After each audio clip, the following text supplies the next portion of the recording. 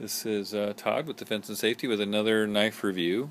This is the Mora 771. This is a carbon steel bushcrafting blade, and I think you're really going to be interested in this blade if you're big on camping, hiking, and kind of bug out bags, disaster preparedness.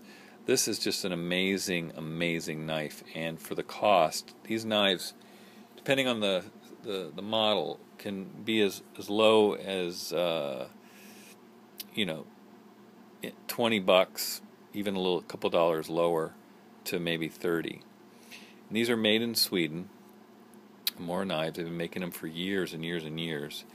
And bushcrafting, if you're not familiar with that, the idea is that you take the least amount of things with you to kind of go camping, and one of the primary things that you have is a bushcraft knife, and the idea is that this handle is oversized and rounded so that you can use it to whittle and carve and cut and do things, and there's not going to be any hot spots on your hand, and it's not going to fatigue your hand. You can hold it and use it for a long time.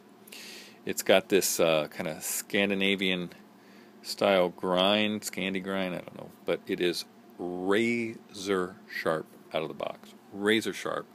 And these are obviously a machine finish, but just amazing. You can see a little bit of a, it's hard to see here, but a little bit of a, sorry if that's not in focus, let me get that focus better.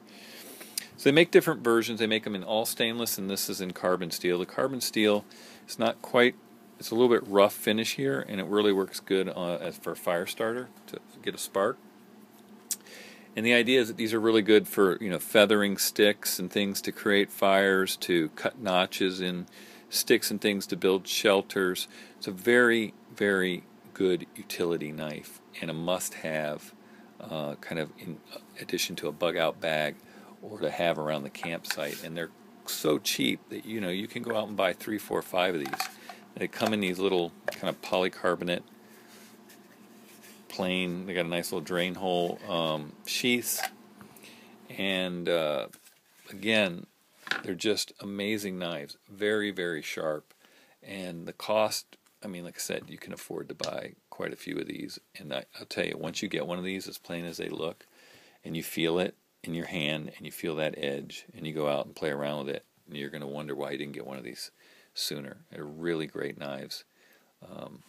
And you can just Google Mora knives, and you'll find lots of them. They even have the oldest kind of version 1 of these, where it's kind of got the red wood handle. And again, they make different styles. They all look very similar to this. Some have a little bit more pronounced finger guard here, or tang, or whatever this is called.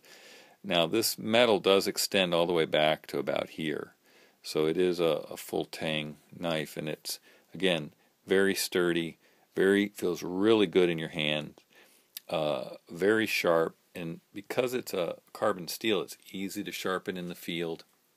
So, you've got a great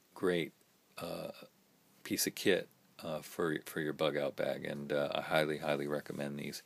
I'm going to buy a couple more to put in our camper and in the vehicles, because they're just, like I said, just an amazing little knife for the money. It's just, you can't go wrong. So again, this is the Mora mine. This is the 711, but there's lots of different models out there. I think I paid $16 or $18 for this. I mean, it's really inexpensive. So you owe it to yourself to at least get one and play around with it, but you'll probably want a couple more.